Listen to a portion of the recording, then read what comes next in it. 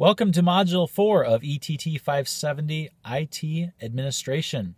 I hope you enjoyed our Twitter chat as much as I did as we looked at facilities, we looked at various policies and procedures related to IT administration, and hope you're beginning to really envision yourself as a future IT administrator, leader within your district.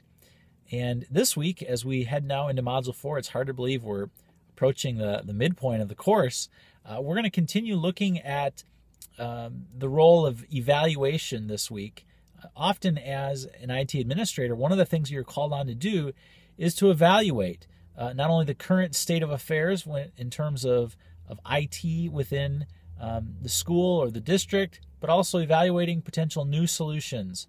So whether it be new hardware, new software, and part of that process is, of course, taking into account the current financial situation of the district.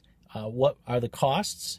Are there cost savings and benefits that comes with purchasing in bulk, purchasing as part of a consortia?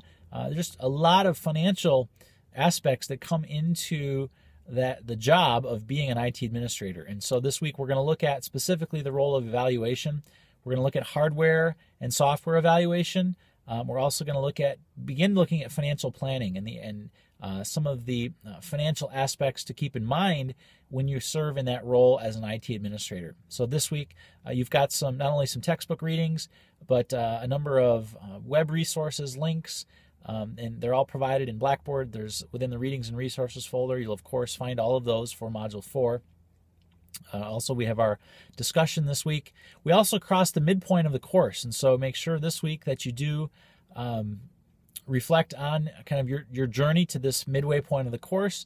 There is a mid-course feedback survey for you to fill out to provide some feedback anonymously to me in terms of how the experience is going thus far for you. And certainly continue to journal your reflections within your journal. In particular, how did the Twitter chat go for you? Did it surprise you? What were some of your key takeaways? I'd be really curious to hear what that experience was like, especially if, as I know many of you, this was your first opportunity to participate in a Twitter chat. So I look forward to reading your reflections this week. So with that, have a great week. Enjoy this upcoming Memorial Day holiday weekend that we have. Stay safe. Have a great time with your family, and I'll look forward to seeing you online.